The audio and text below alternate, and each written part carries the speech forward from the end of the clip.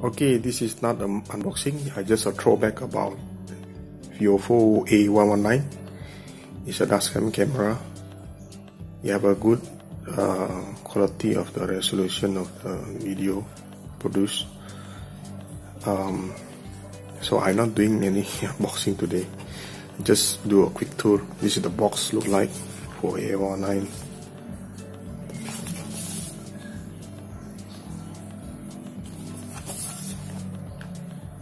Alright, simple. So I'm not going to open on that. You can see on another one, but I just purchased this one. It's a CPL. They call it a circular polarizing lens filters. So it's meant for this model A119, A119S, and the old model A118C2. What it does is actually it's just a simple lens.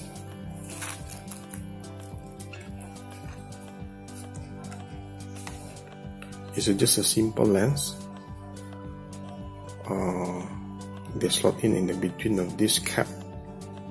Okay, so of course there's a protection.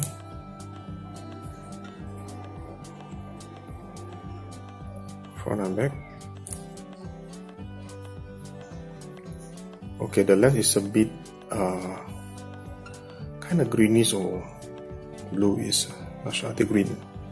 So what it do is just snap in on this camera, because of course the A119 have a pivot lens. You can turn left like this angle and right. The newer version A119S is just simply big round circle. You cannot pivot left and right. So anyway, I don't find that I always using left and right. So when this attached to the camera like this, it can still left and do a left like this, and you can put in like that, but of course a bit protruding on here. So just make it straight, just like that. So it look like another filter of the lens to reduce the glare and more clarity of the video image. Yeah, that's about it. I'm going to put on the footage on a few sample using this CPL, how the image look like with the glare, with the sun coming in. You can check on the playlist on my Viofo playlist. Okay, this is just a quick round after installing the CPL. How is the Viofo A119 look like? So this is the stick hub. Actually there's an external adapter, but mostly we're not using it. We use a mini USB.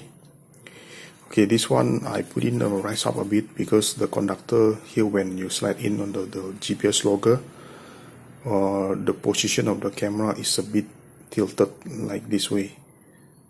So with this I put in the a bit tape and then paper to rise up a bit on the left, so it become straight.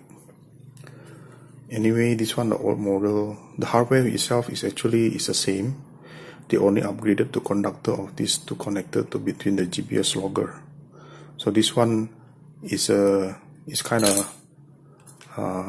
deeper inside the conductor. So this is version 1. The version 2 is a flat full surface. So this will have a bit deep. So time to time they say this one need to clean up the area. So this is how it look like when the CPL filter is attached.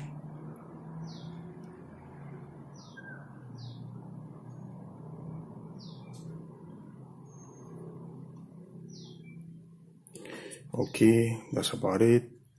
Thank you.